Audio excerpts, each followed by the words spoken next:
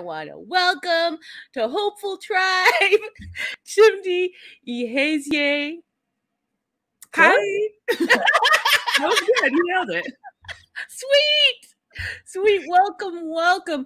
Chimdi has a delightful YouTube channel that I can just watch forever. Sometimes I'll just hit play. I keep going from one video to the next. It's fun. I want to share your YouTube channel just in case people haven't seen it yet. So they hit the right place, but I'll put a link in the video description too, because Perfect. I keep meaning to update both my header and my little icon because I'm a bald-headed person now. So I really wanted to update that. So here I'll have like a new, fresh look on my channel. Yeah, totally. I would get some people on that. Like, you need some people at this point. It's still a one-woman show. You're right. It's still a one-woman show. It's like at some point you got to commit. You got to invest in yourself. Right. Be like, yeah, let me get some help. Yeah. I'm going to send you one of my favorite podcasts about that. I love that. About when it's time to hire a team. Mm-hmm. I've always wanted to be that person who's like, thank you to my team. Thank you for my people for helping me. Yes. Well, that's going to be you very shortly. There's two things that I like. When I think about manifestation, I like to manifest like experiences, right? And I've had so many of them happen. One was to make people straight up weep for my videos. Like I wanted people to watch my content and be moved so deeply they're just like weeping. And then I started getting comments that were like, I am just sitting here bawling. And I was like, yes. And the next one, it hasn't quite happened, but it's happened like pretty close, which is to be like, because my friends know me and they know I've been doing YouTube and they're like, supportive and all that. But for a long time, it's been a very, very small community. And one of my following dreams was to have one of my friends just being out in the world and someone comes to them and it's like, I was watching this YouTuber. Her name is Chimdi. And they're like, I know who that is. And I haven't gotten that one yet, but I've gotten something close, which is that my friends will just like, I'm not on Instagram at the moment because of a social media fast, but they'll just like post a photo of us together when we were hanging out on social media. And then their friends will message them like, how do you know Chimdi? And they're like, she's a friend of mine. And they're like, oh, and they like reference the YouTube. So that one's pretty close. And the next one I want to manifest. And then there's two. One is, being like, I'm just thanking my team for all your support.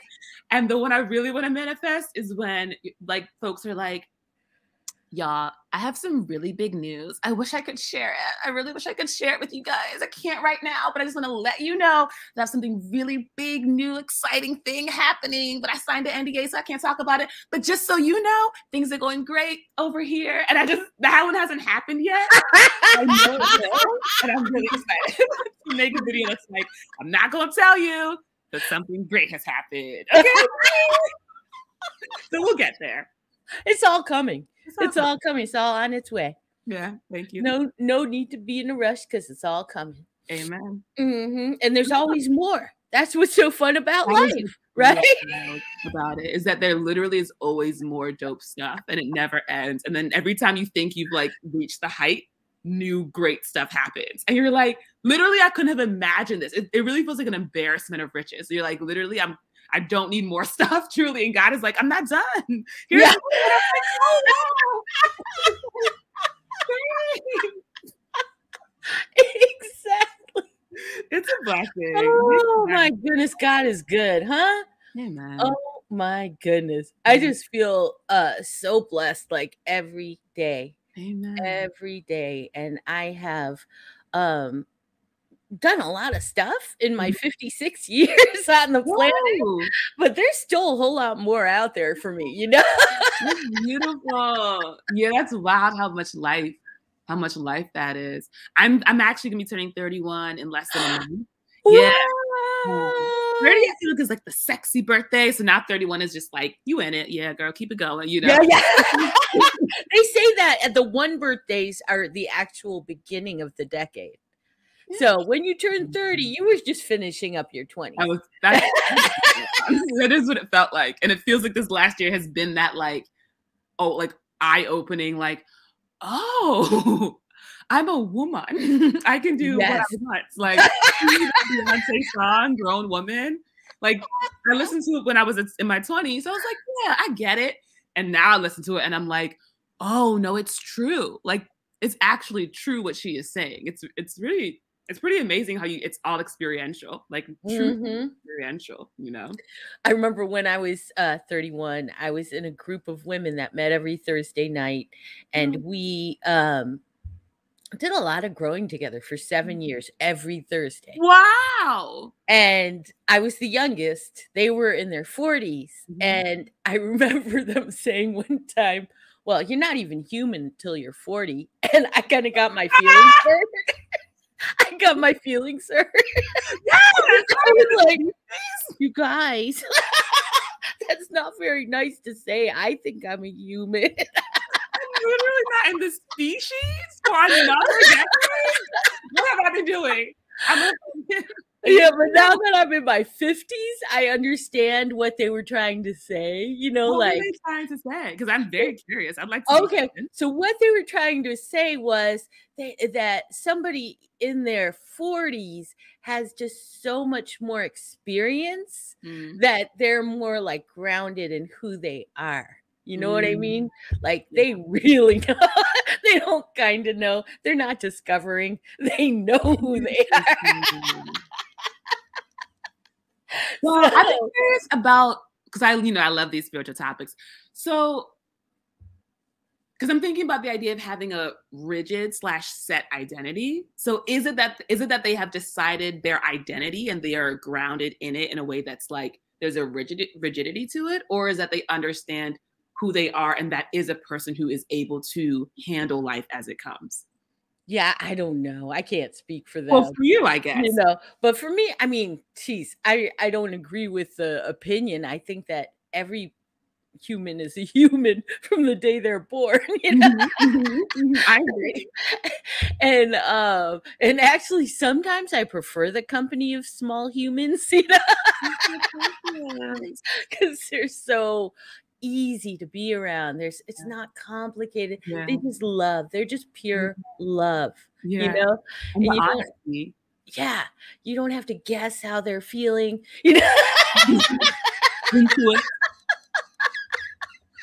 it's conditioning. It's just like they're just who they are.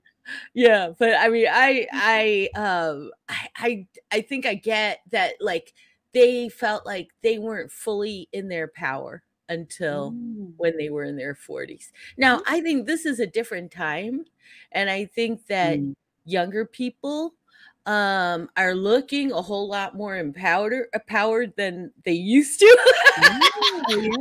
Yeah.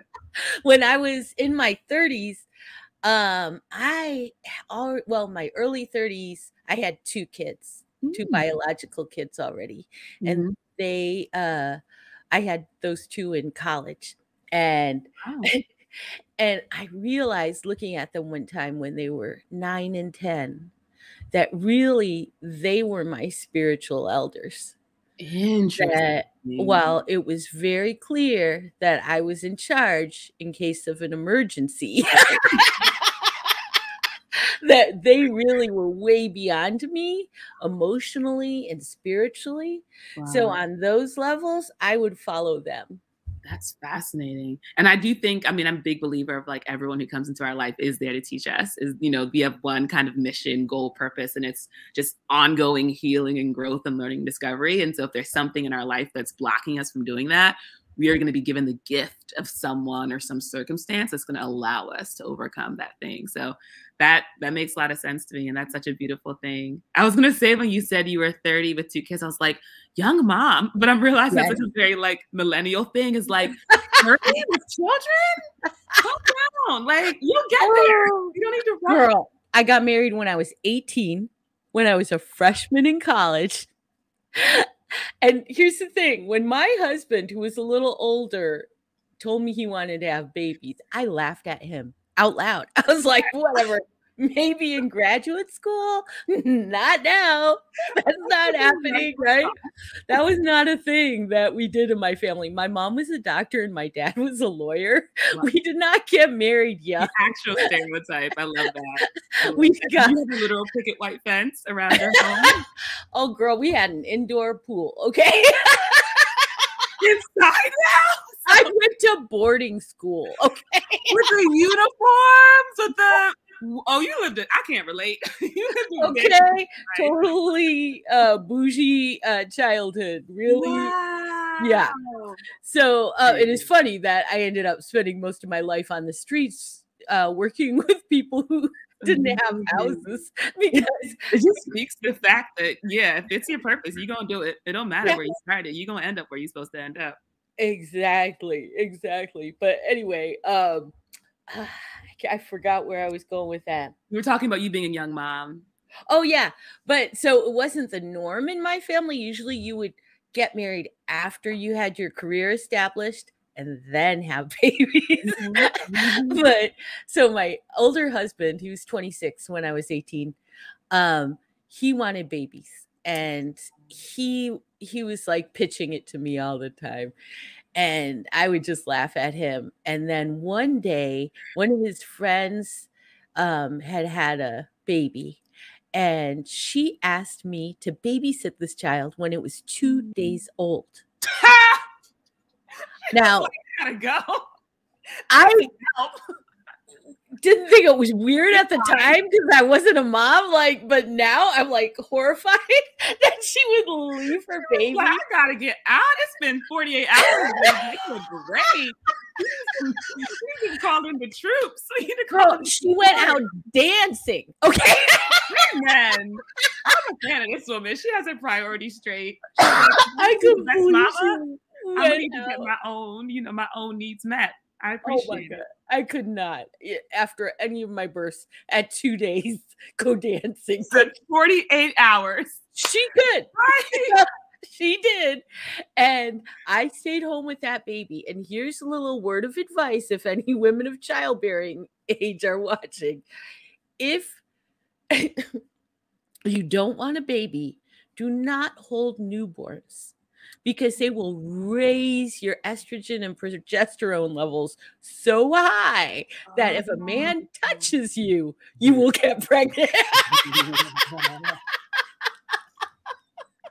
This is great advice. Thank you. Yeah.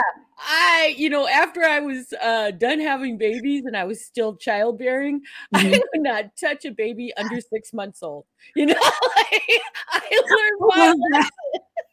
I love the idea of having a friend with a newborn, and they're like, "Can you help?" And I'm like, "I just have a date later, so I have progesterone levels right now. I love you though. I just can't messing with my hormone levels." But, next week he's out of town, so we can make some plans. That's very good to know. I'm locking that. Right? Important advice, right? I went home after that babysitting the newborn, and my hormones were all over the place. And I was like, yeah, you're right. Let's have a baby. Oh my God. There you go. I'm just thinking about God being like, got him. Yeah. But I don't regret a second of it, because I got this beautiful, healthy son named Tim, and he is 36 now, and he has 2 babies, and they are Ava and Jackson, and they're 11 and 5, and so it was all meant to be. That's beautiful. And I want to ask you follow-up questions, but I'm like, this is supposed to be about me, but I want to be like, your grandmama, how's that? What is are they also your spiritual elders, etc.? I'm curious. We can talk about that offline though. Okay. Well, we can go back and forth a little here and there, but it should mainly be about you, because you're so fabulous. Your words. You really are, though. I mean, I'm glad that you know that, because I didn't really know that at your age. I kind of suspected that. Yeah. Tells me I'm great. I know it's not politically correct. I'm pretty great. What do y'all think? here's the thing. I think that there were moments that I was clear about my greatness in my early 30s. However, it wasn't consistent. Like it would go up and down, up and down. I think I was great one moment, and then I think I was a piece of shit. You know, like, what were one of your moments of greatness? I'm sorry. At the time, what were one of your moments of greatness that you recognized at the time? Well, any time that I was like in the flow, just kind of doing my work, being with my kids, or helping people out on the streets, or I used to do stand-up comedy. So doing stand-up, playing music. In those moments, I knew that I was great because God is great and we're all one, you know? So I always knew in those moments, but, you know, in those random moments when I was too focused on what appears to be real, then I would waver. That's such a powerful truth, that the closest we are to God, the greater we feel. Just simply put, because it's God's greatness that we're tapping into the whole time. It's such a reminder. It's like, oh, if I'm not feeling low, it means there's some kind of spiritual disruption that's happening, and I need to like bring it back to God. Exactly. So what's happened over the years is I've just worked on strengthening that connection so that it never wavers. Amen. That it's always there. And then I don't have to worry about anything. Are you there? Have you reached that tensile strength of just like, yeah, we're locked in? Yeah. Oh, yeah. It's really beautiful. It's really that's beautiful. I love that. I feel like that's kind of like, it feels a little bit to me like, well, sometimes I think it's like a shortcut, not shortcut, but like trying to rush to the end, which is like, let's skip all the suffering and pain and struggle and just get right to just pure bliss and joy and peace all the time. But also there's a part of me that knows deep down that's like, no, that is what you're supposed to be doing, is peaceful and joyful. If you've got stuff that's coming up, let's work through it and get it out of the way, because you are supposed to be just connected and grounded and living in the light and living in the flow and living in the love. So yeah, let's do this work to get rid of the BS, you know, because you're supposed to be exactly where you are, which is like fully connected and living every moment from that truth. So I'm glad to hear that you got there, because sometimes I'm like, you know, do we struggle forever? But it's struggle so we can live in the peace. I'm like, okay. Well, and remember that you used to be there when you were a baby. You have been there already. So all you're trying to do with all this healing work is to remember that state of complete connection and just being pure love. That's all you're trying to do, is remember who you are. I've got this photo on my fridge of me as a baby, and I'm just like something in my mouth, and I'm just like looking. And I'm just thinking about that person. I'm just like looking. What y'all up to? I'm just